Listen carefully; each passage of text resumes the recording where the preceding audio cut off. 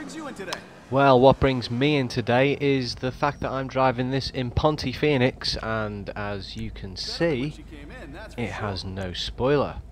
Now, apparently, from the Cunning Stunts DLC, it's going to spawn Spoilerless in online free roam, and look at this, I've found one.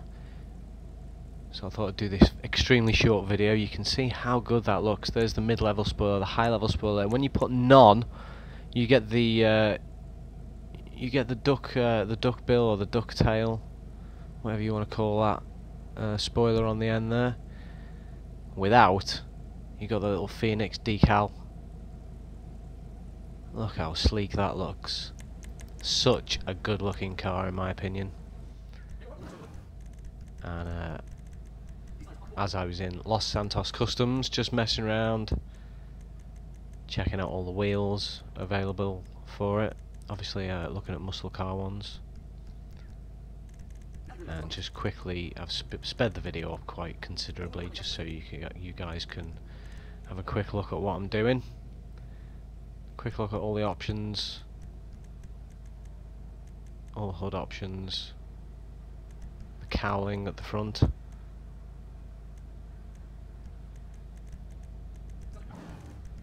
Obviously the chin spoilers, but for me it brings it a little bit too low. Side skirts. And there we go, looking at all the colours now, and I always take forever to pick a paint job. So here's me taking absolutely forever to pick a paint job. Still, spoilerless. The car does lose a little bit of handling when you go and look in the race stats. It does lose a little bit of handling, but to be honest, I've already got a Phoenix that I use for racing. This is not needed for racing. It's just purely for aesthetics, just purely for the fact that it doesn't have a spoiler on it. As you can see, I'm just looking through some nice pearlescent.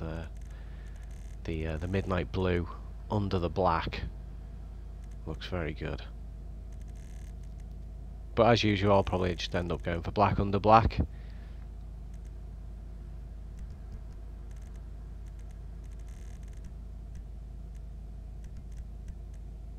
And there you go. There's your spoilerless Imponte Phoenix, looking like the absolute Trans Am that it is. Beautiful car.